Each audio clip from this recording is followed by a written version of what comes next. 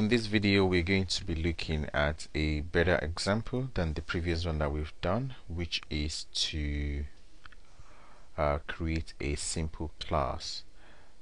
We've looked at two classes, which are the car class and the bank account class. So I want you to write your own class now, which is going to be a calculator class, which can be used to perform simple addition, subtraction, multiplication, and division of numbers.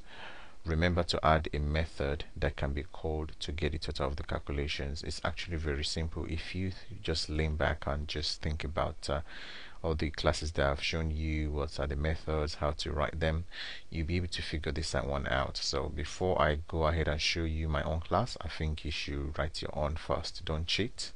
Remember, the more codes you write, the better you become. So let's look at it. And this is the class, the interface file class, inheriting from the NS object, and we want to return the get total, which is a method, as a double. The addition is not going to return anything. It's going to take an input as a double. The reason why I've declared all these all of them as doubles, because sometimes you might want to add 12.5, you might want to multiply decimals. So it's if I declare them as input as integer, then it doesn't make sense, right? And again, so these are the these are just the four methods: the addition, subtraction, multiplication, and division. So, and here I want to get the total. So I only need one instance variable, which is the running total. Anytime I want to get the total, I will call the running total variable the method. So in order for me to get the total, I'll just say return the running total, which is very simple.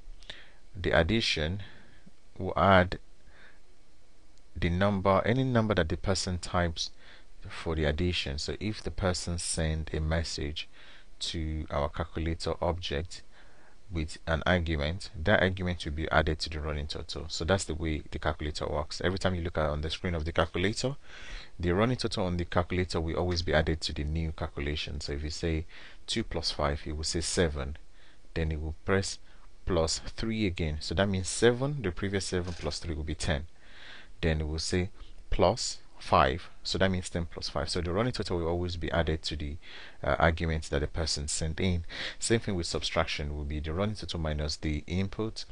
Same thing with multiplication. So I remember I told you the shortcut, the shorthand to writing running total equals running total plus, I could have said running total minus equals input, so that instead of repeating this variable twice. So this is what I did here.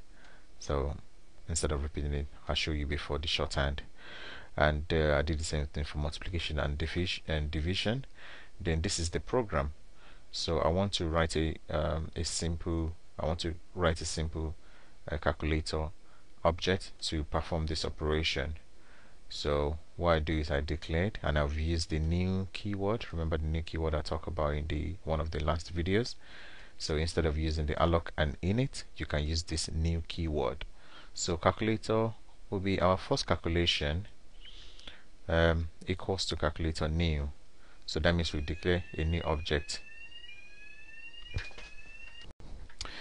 Sorry, I had to pause the video there to attend to an emergency.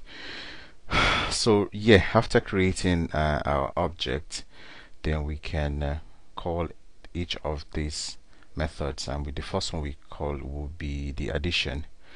So what we're trying to do is we are trying to do the, sorry I'm breathing heavily because I just climbed some stairs. 20 minus 5 multiplied by 8 minus 2. What will happen is each time you call the method, for example, when we call the addition method, what will happen is the running total will now be 20, then we do the subtraction will be 15, then multiply by 8, then divided by 2. This is why we get the result of 118. So that's why we get the result here of 118. You now have to fix this 0.0000. You can just put 0.2f. So As you can see, it's a very basic. If you want, we can add another value to it. So first calculation, addition, then let's add 25 to that, and so now our running total will always be. So in order to get the running total, all you have to do is just call the get total method. So as you can see, it's a very straightforward calculator object. We're going to extend it quite extensively. We're going to make it bigger. This calculation this calculator class might be something that we're going to use, because this is actually something you can use in real life. Even the bank account class as well, we're still going to revisit that, but unlike the car class, which doesn't actually translate into the real life, but this is something that you're going to find quite useful. So I'm going to be working with this calculator class, so make sure you write yourself one, so that when we're extending it, you can have a good understanding of what is going on. So I hope this is straightforward. I hope you also wrote your own class before you look at mine, and I will see you in the next video. Thank you.